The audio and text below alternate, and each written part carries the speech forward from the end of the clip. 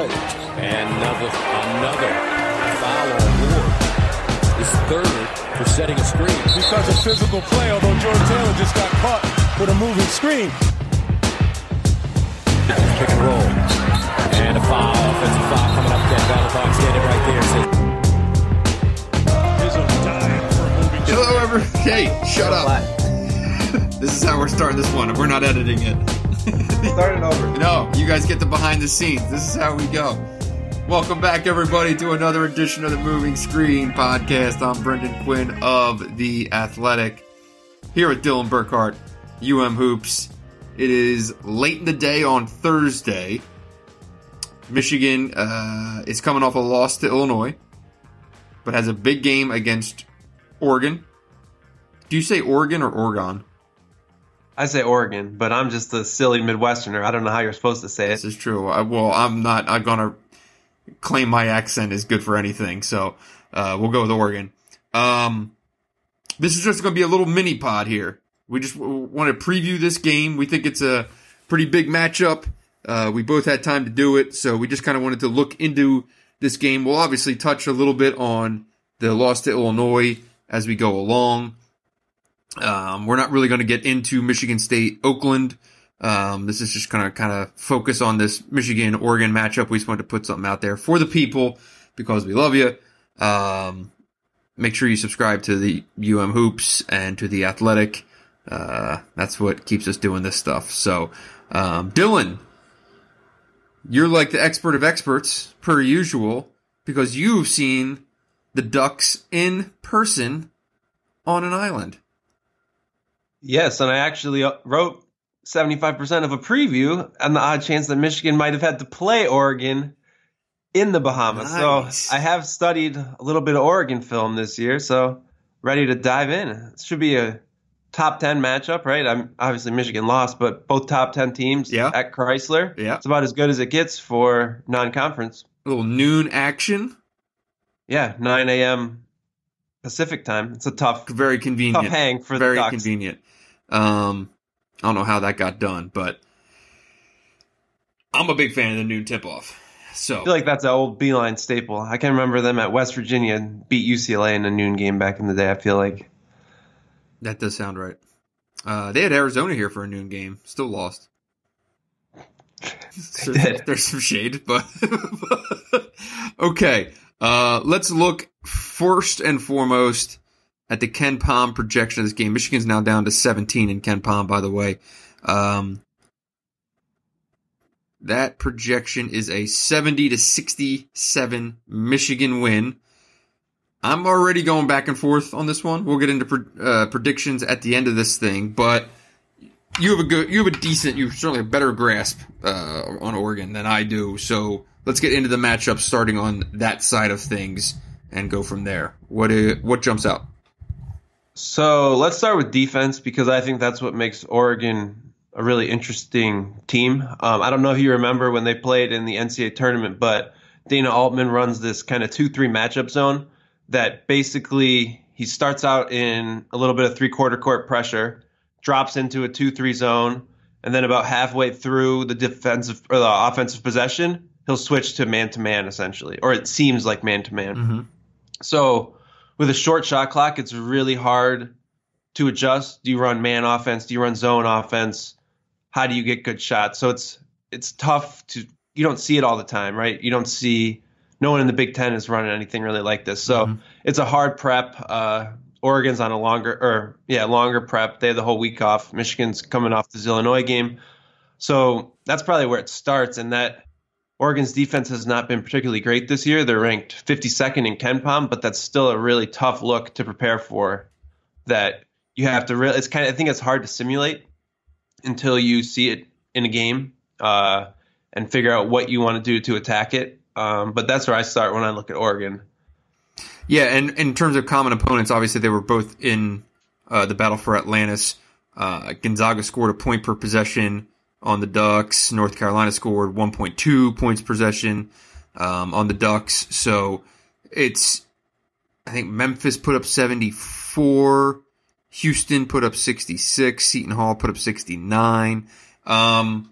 So yeah, it's a complicated defense, but also Oregon it's a really good defense when Dana Altman has a older, experienced team that has played in it, that the personnel knows each other, they understand what they're doing. Think of it as kind of the Boeheim zone, the matchup zone, when you get pieces that all know what they're doing. It's a stranglehold, but when you don't, it can really break down really easily. This version of Oregon is kind of slipshod pieces put together. There's transfers. There's a freshman playing key minutes. There's a lot going on with this roster. This roster is kind of like if you were going to start like a semi-pro league and just needed to get dudes from wherever you could.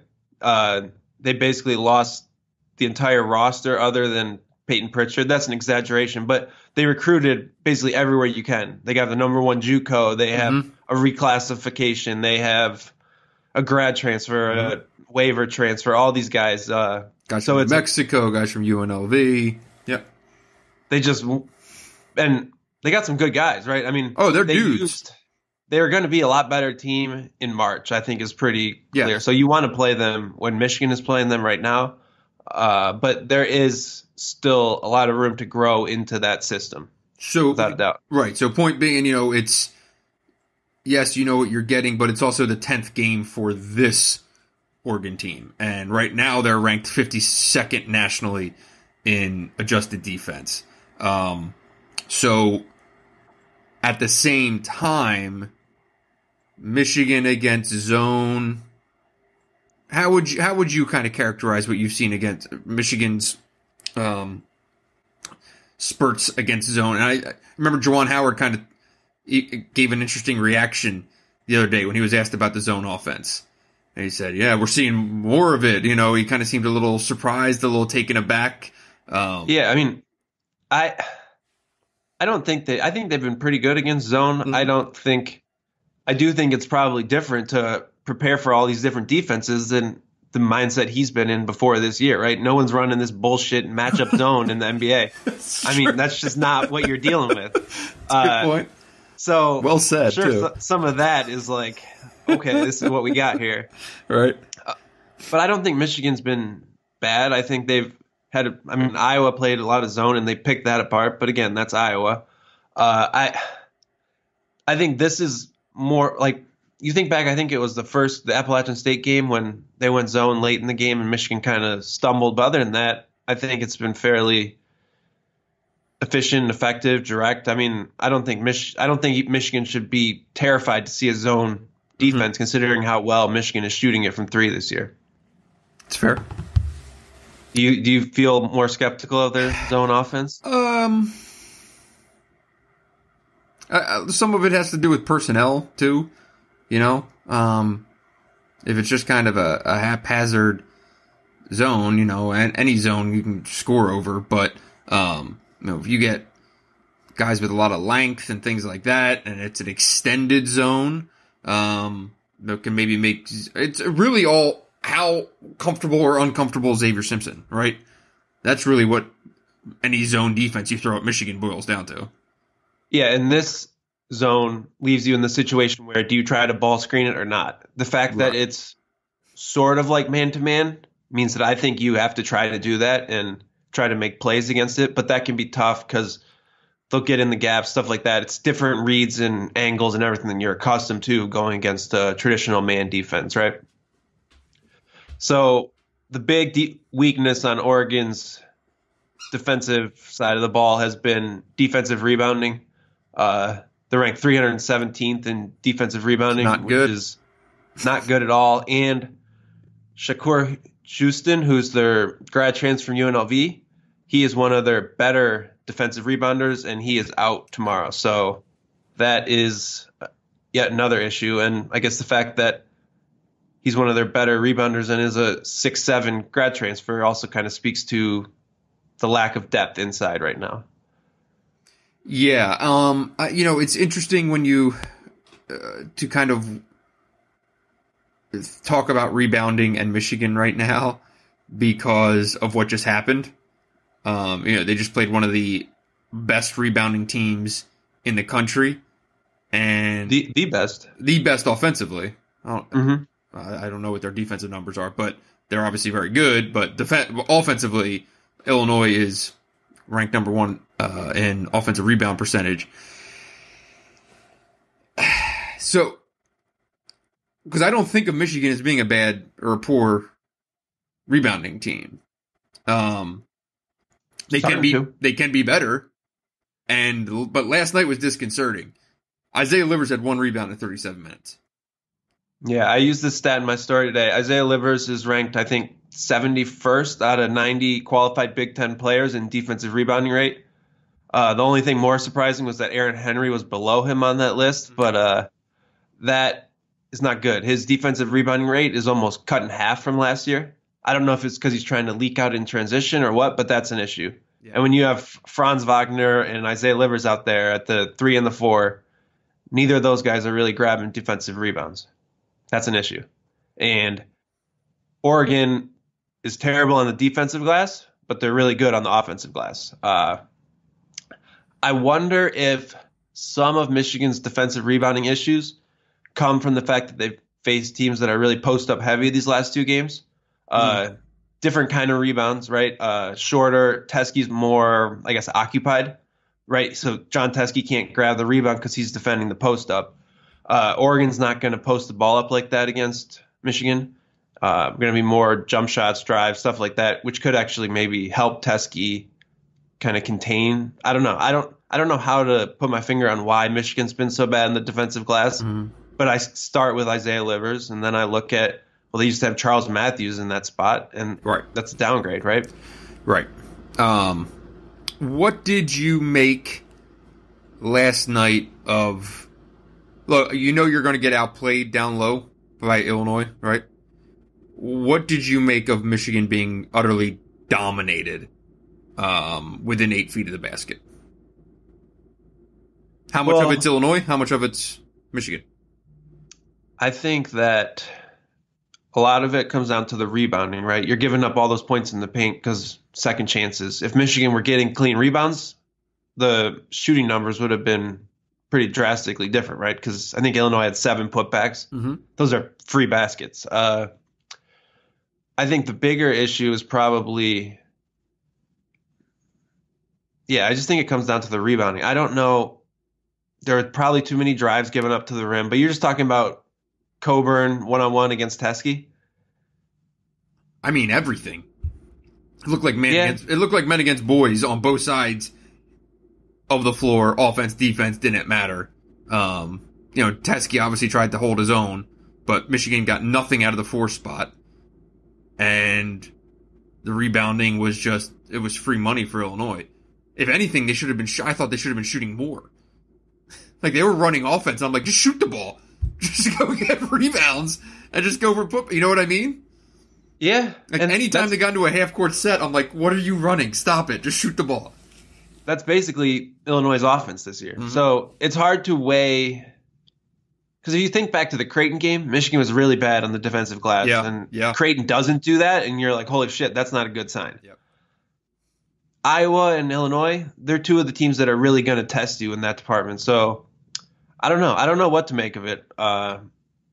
Could just be playing on the road against a really good front line. I think the problem is you did not exploit Georgie and Coburn on defense, right?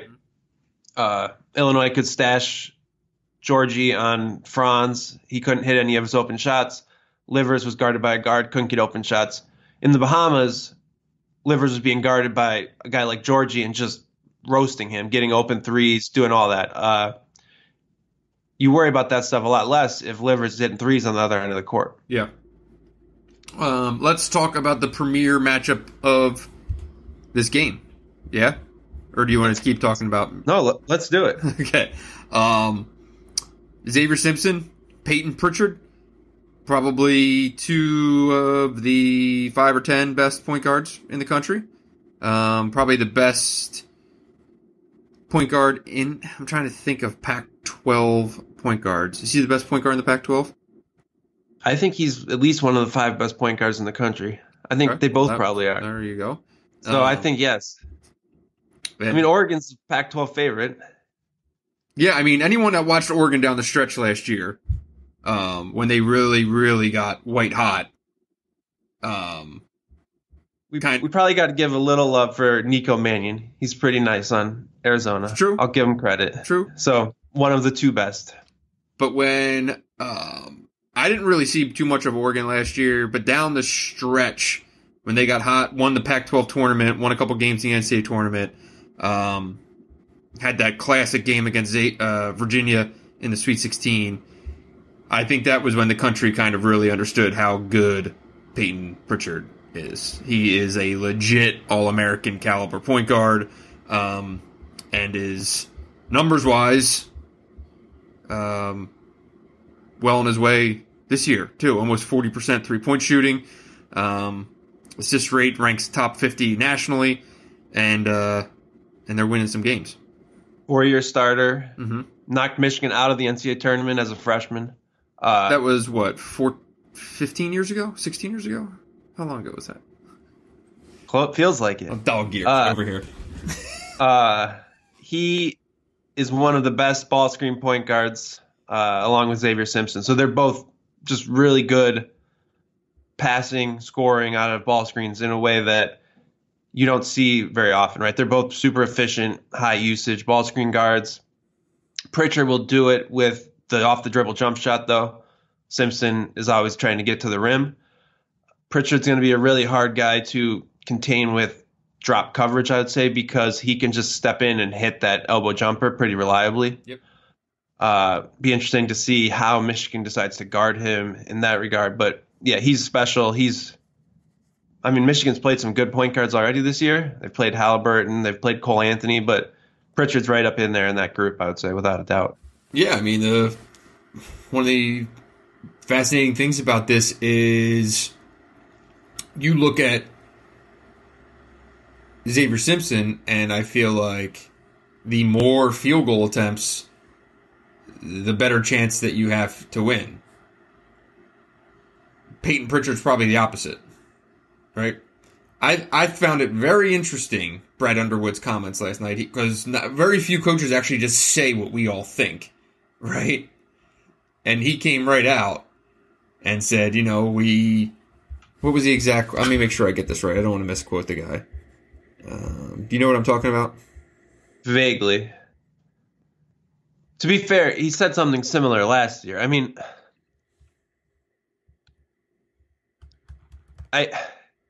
Yeah, go ahead. There you go. We feared his passing more than we did his scoring, right?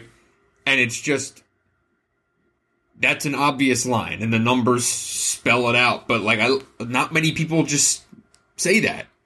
But if Zavier Simpson took 14 shots last night, that's too many shots, and some of it is what was there. But I felt like they did a really good job of creating those 2-on-2 matchups where everything else was kind of eliminated out of the court. And it ended up just being Zavier Simpson just trying to create for himself. And there were a lot of just wild, bad shots that were low percentage at the end of the day. Thoughts? Yeah, so I wrote about this. I have not read your content yet. I'm sorry. Yet, and I was in the car for 100 hours. I watched all the ball screen possessions from last night, I guess it is. I actually thought Michigan got some pretty good looks. Like... The Louisville game, you go back and watch the ball screen possessions, there was nothing. It was a lot of desperation, dribbling, whatever. Michigan, I feel like if you went back and pulled the 20 successful plays, that's exactly what they wanted to do. When things didn't go wrong or right, every three they missed off a ball screen. The problem is those were coming to Brandon Johns, coming to Franz Wagner. Mm-hmm. So that is not great. Simpson was shooting 71% at the rim before that game. Mm-hmm. He did not convert well in that game, but you can't tell me those are bad shots. I feel like they were the shots that Illinois wanted him to be taking. Yes. Any ball screen. They were putting him into spots where he would be taking the hook or be trying to finish with one of these monsters coming from behind to get the recovery block. It was exactly what Illinois wanted him to be taking. Yeah, so Illinois' ball screen defense was basically exactly what Michigan tries to do. Mm-hmm. And when Michigan shut down Gonzaga, we talked probably, I don't know if we talked about this in the podcast, but how Teskey was able to guard two players at the same time, right? He's able to show on the dribbler and take away the roll. And Kofi Coburn did an amazing job at that last night with his size. Mm-hmm. That's not an easy thing to do. No. It's a really hard thing to do. And Simpson still had 8 assists. And I think you'd probably go back and watch all of his shots around the basket and think he makes more than he made on most occasions. So I don't know that it's like the script is out. Whereas, because Illinois literally didn't help off of any of the perimeter players in the ball screen game. It's hard to, if someone's going to do that, yeah, it is going to be a 2-man game. Mm-hmm. And so, yes, you succeeded in making them do what you want to do. I don't know if that's going to work every time, though. Fair. That's fair. But, I mean, this whole conversation started with the fact of, like, what's the right amount of... That's such a weird question, but, like, you know, what should Zavier Simpson's offense look like? Because we know what Payton Pritchard's offense is going to look like in this game, right? He's going to take... I think... I'm just talking about this matchup. It depends on how you're covered, right? It depends. Like, when you run a lot of ball screens, you have to give something up. So you can choose what to give up defensively when you're defending that kind of team. Mm-hmm. So if Zavier Simpson takes a lot of shots, it's not necessarily because of Zavier Simpson. It's because of what the other team chooses to give up or not give up. I think he can force the issue sometimes. No?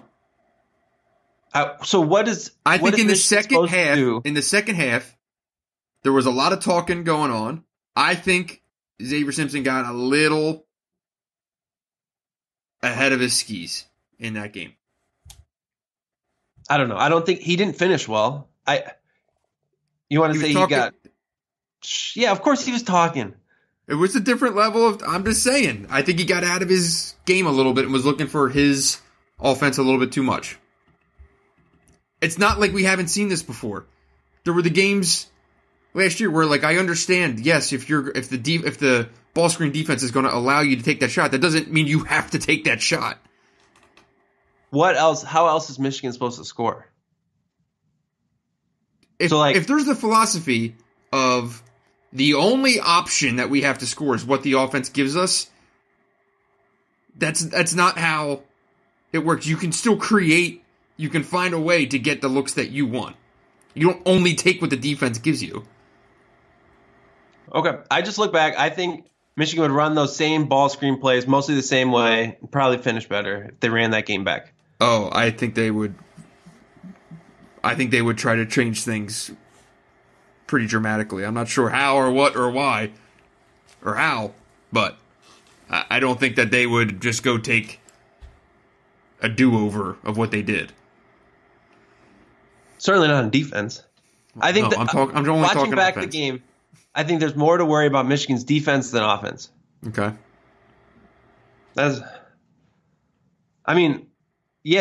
Teskey and Simpson had to win the game. They didn't win the game. That's what it comes down to. Mm-hmm. I don't know what you're going to do. Maybe a few more ISO plays for Isaiah Livers, but are you really confident if you're going to say that's what we're going to do instead? He had two really good takes on the baseline, but still. I feel like there could have been a level of an added level of patience in the offense that instead of taking the shot that was there, of looking for something else that might have been available.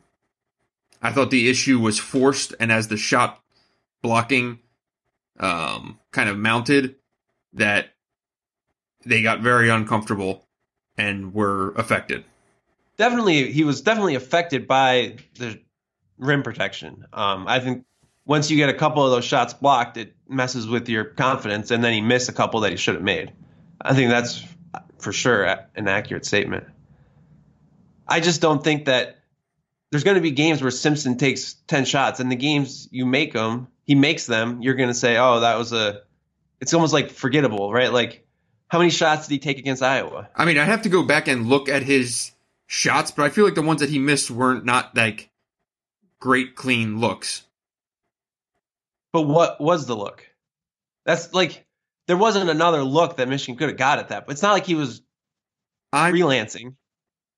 I mean, Jesus Christ, they're not playing. Illinois is good on defense. They're not just absolute lockdown, shut down Virginia defense. Like, there are other looks available other than Zavier seeing a gap and going and driving and getting shots up and getting pinned against the backboard. Okay. He had some really good passes. He did adjust where he would draw in the shot blocker and make the wraparound pass to Teskey. He did. It worked really well late. I mean, he still finished with 8 assists, and I'm not trying to make this sound like I'm just shitting on Zavier. I mean, I'm just that game is not. I don't think like that's Michigan's game. That's my point. But give me your thoughts on Payton, Pritchard, and what you think Michigan should expect, and how you think Zavier will fare defensively on him. So I think what's interesting for Michigan is how you guard him in the ball screen, right? Because Michigan's plan in the ball screen has been this kind of lock and chase and go around the screen and drop the big in the middle of the paint, right? I don't know if that's the best way you would guard Pritchard, but I also don't know if Oregon basically has a couple good shooters, but I don't know what the best way to choose to be beaten by them is. The other thing is they will run a lot of that kind of spread offense that Illinois actually used to run a lot more of, that Brad Underwood kind of made famous. So you also have to prepare for some of that at the same time. Mm. But Pritchard can hit shots, really good in transition. Simpson's obviously a great defender, but I think it comes down to more whether Michigan makes changes in the ball screen game or not. Mm. Looking at his numbers, it's pretty interesting. It's rare that you see a dude his numbers spike from 32% as a 3-point shooter to 39%, but then fall from 83% at the foul line to 71%. That's really strange. But sample size. He's a career 37% 3-point shooter. Those all 37%, 78% from the foul line. He's played 1 million games in his career. So what are the obviously Zavier versus Payton will get all the headlines, but what are the kind of have you rolled out your preview yet? No, not yet. It'll be out there tomorrow. But okay, all right. I think you look at what? I said I'm waiting. Okay, you need to get your facts up on this game here, man. Oregon's defense give up a lot of 3-point shots, right? They're like 304th in 3-point volume allowed, but 40th in accuracy. So teams don't make shots against them, but they take a lot. That's pretty common for a lot of zone teams. If you're Michigan, you're basically shooting 50% from 3 in wins and 30, 25, whatever it is, percent from 3 in losses. Got to make threes, and I think that's probably where it starts. What's your biggest concern for Michigan here? I mean, at this point, you'd have to say defensive rebounding. Oregon's good on the offensive glass. Michigan's been bad on the offensive glass. Do you have any level of concern isn't the right word, but Isaiah Livers against Louisville, Isaiah Livers against Illinois. I don't know if it's a matter of tape, I don't know if it's a matter of matchups. You mentioned that he's gone from kind of seeing true fours to seeing more rangy type guys who can kind of stay with him. What do you think about Isaiah Livers at this point? It'll be interesting to see how Oregon matches up with him. They'll usually start C.J. Walker at the 4, who's a 6'8", 5-star freshman. Still kind of learning the game, though. Probably not the most disciplined defender. I don't know that for sure, but it's hard when you're adjusting to playing college basketball, right? And then at the 3, they have another 6'6" guy, Chris Duarte, who's the number 1 JUCO in the country. So one of those guys will guard him. You'd think Walker might be a little better for Livers, right? As a less experienced guy, maybe you get a few transition looks, stuff like that.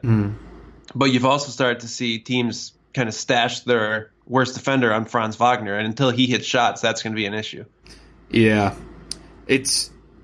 I've been kind of just giving Franz a pass at this point until they get those 2 guarantee games under their belt after this. I feel like it's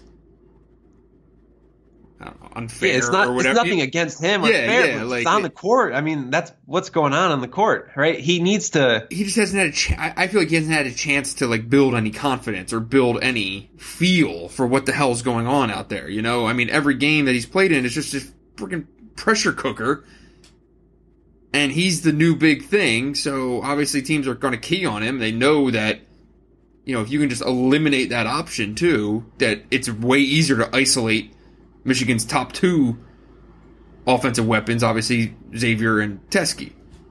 Yeah, I think it's more that teams are helping off him at this point, right? Like, he gives you that guy you can help off of. Livers is shooting 50% from 3. Eli's shooting 48% from 3. Franz is going to be the guy you help off of, and Illinois did that. Franz had 4 wide open threes, and none of them looked really close. See, I don't remember any of Franz's looks last night because I was staring at the head coach, but it kind of makes it hard. So that's what it boils down to, right? So he's 5 for 23 for the year. And he hit his first one, right? So he's... And 1 for 9 in the last 2. What, and is he a better shooter? How much better of a shooter? What percentage does he end the year at? I mean, he played 80-something games last year and shot 39%. So he can shoot. Right? He's not a bad shooter. I mean, but Mo also had super inconsistent stretches where he lost his confidence and couldn't shoot. So I don't know why that would be related, but it is something about maybe how their shot works or confidence or whatever. Like, he does seem frustrated at times. Yes. He looked confident when he started shooting in the Bahamas, and by the end of that 3-game stretch, he was not. He was passing up shots and did not look confident in his shot. He also broke his wrist. So right. His shooting wrist. I mean, that plays a part. That's a good point. He's shooting 92% at the free throw line. Like, he's going to – I think it's just takes time. And like you say, it's a really hard stretch to just fly into the deep end here. And I thought it was interesting, you know, the Illinois game last night, I'm watching Juwan, and he keeps going to Nunez, you know, kind of time and again, and it's you almost, for a while there with Wagner, it seemed like he was almost just kind of locked in at, you know, well into 30 minutes a game or something like that. I don't know. He still played 27. I understand. But I'm saying, like, it almost seemed like for a while there, like, Juwan just kind of had this, like, unfiltered, this is our best option, we're just going to let this guy go, right? Regardless of what he does. And last night, sitting where we sit at Illinois, right behind the bench, like, I detected a level of frustration in his play. There was a breaking point there, I'd say. Yeah. And he's not going to give you much on the defensive glass.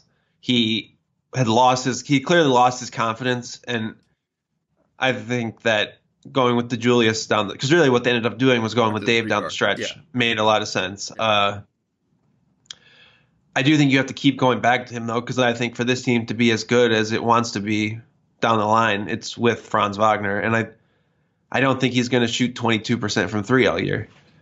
But until he does, teams are going to guard Michigan differently, or until he doesn't. And that's, I think, part of the issue with Livers is he's getting smaller, better defenders that are focusing on making him score any other way than transition threes, catch and shoot threes, dunks at the rim. Yeah, and it's one of those things, hey, you know, you could really make them pay for that if you take that small guy that is on you and you go rip some offensive rebounds down, or you go play over him.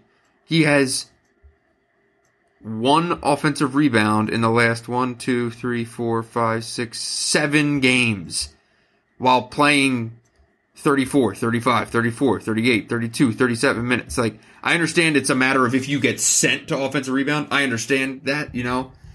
But, like, Isaiah Livers is still a dude who can get above the rim and be active. And, I mean...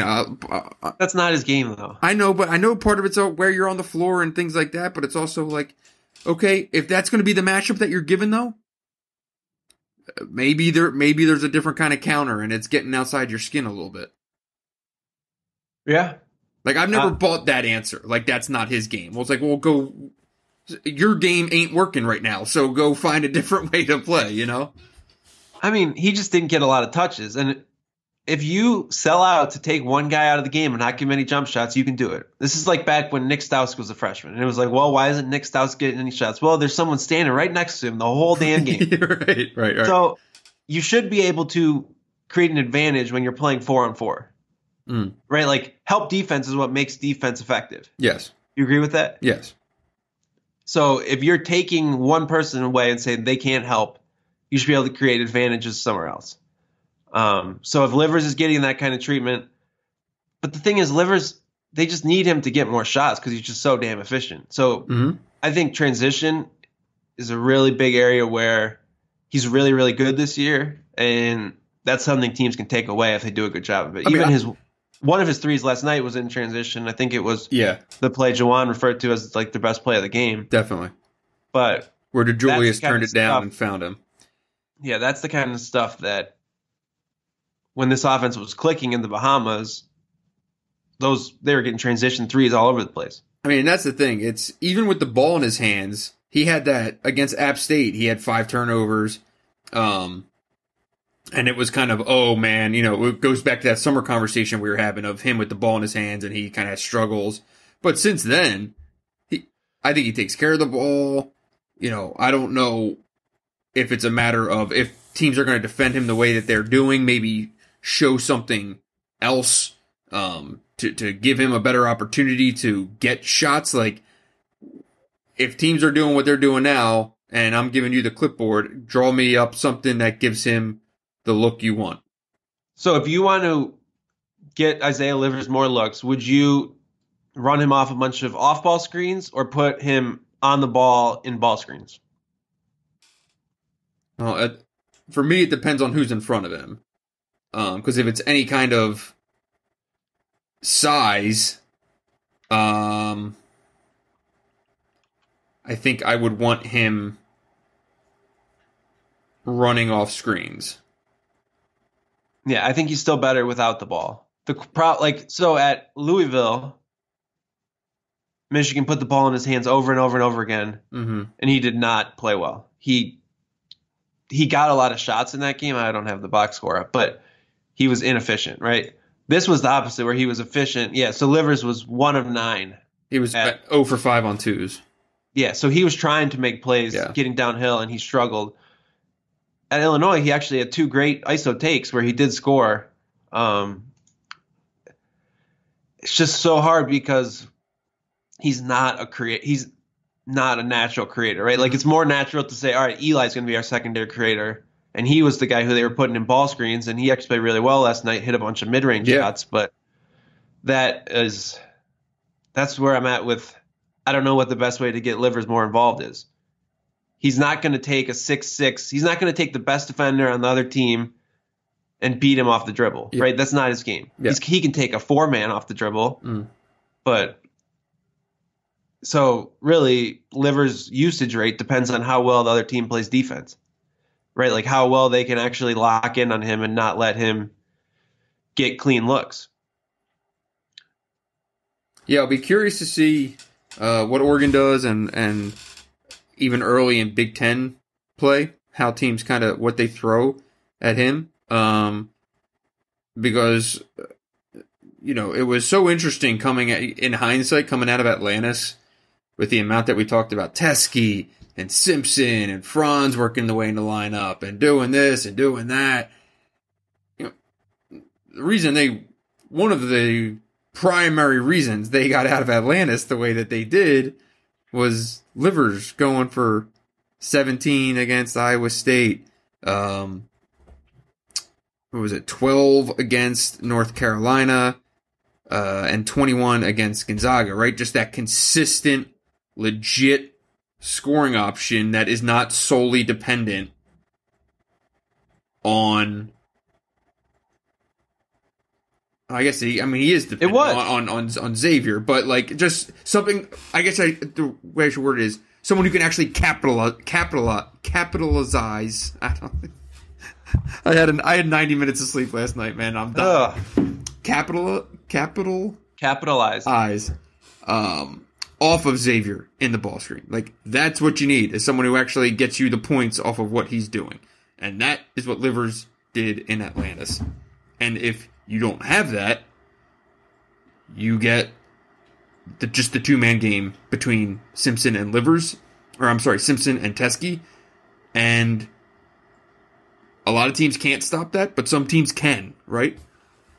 So you could also say because Livers played that role so well in the Bahamas, that's why you get the two-man game with Simpson and Teskey, right? Those teams in the Bahamas were taking away Teskey. They're taking away the role. They were tagging. And Simpson just destroyed them because that's the norm. Like these preseason tournaments are not the most extensive scout in the world, right? Sure. Teams are mostly going to play their way. It's not a conference game, right? Brad Underwood's been thinking about guarding Zavier Simpson ball screens for 4 years. He got picked apart by Zavier Simpson and John Teskey last year. This is a year-round thing when you're dealing with a Big Ten game. It's a good point. Real good. Roy Williams has also played against Zavier Simpson every year, but the point remains like these preps are not as intense, right? You're trying to be the best version of yourself in a preseason tournament. In a conference game, you're doing everything in the book to try to game plan and change and learning plays, right? Like Georgie on how to play. So that's an adjustment. And the thing is, Michigan's going to adjust. So teams are going to try to guard ball screens like Illinois did, and then Teskey will have a big game where he hits 3 pick and pop threes, and then teams will do something else. It's such a give and take. And the key for Livers is to keep hitting the shots when he gets them, and teams are going to have to keep guarding him like that. But if you look back at all his makes in the Bahamas, I bet 75% were assisted by Simpson, either out of a ball screen or in transition. Right. So that's what makes Simpson so good, too. It's just like it's a give and take, right? Yeah. Are we into prediction time? Because I can't go much longer on this. You're struggling over there, man. Dude, it's a 9 Eastern time game. I write freaking 3,500 words. Then drive back. I was late for a home inspection. Oh, it's a whole ordeal over here. Big trouble. Big trouble. Let's get your prediction then. Okay. I am going to take Michigan by 6. Oh, that's a very specific prediction there. Mm-hmm. I just think the spot sets up for Michigan in a way that the spot set up for Illinois this week. So I think Michigan needs to win this game at home. And I also think if Michigan wins this game, it's about as good of a November and December run than you could have really imagined. They played the 10th toughest schedule already in college basketball. That's before this game. That's before this game. Right. That's pretty ludicrous. And if you lose this game, on the other hand, you're looking at good thing we won the battle for Atlantis because there's a few more chinks in our armor. Than Shine is off. Shine is off, and then you got Michigan State right after the holiday. And Purdue. Yeah. Welcome to the Big Ten. Giddy up. It's a really pivotal game, I think, just in terms of what's your number? Overall feeling going into the game. I'll take Michigan 67, Oregon 62. 5. Okay. Oh, wait, is that right? 67, 62? Okay. Yeah. I think it's a little uglier than people expect. Like a choppier game. Fair. I think Michigan is really going to enjoy getting back home on those rims.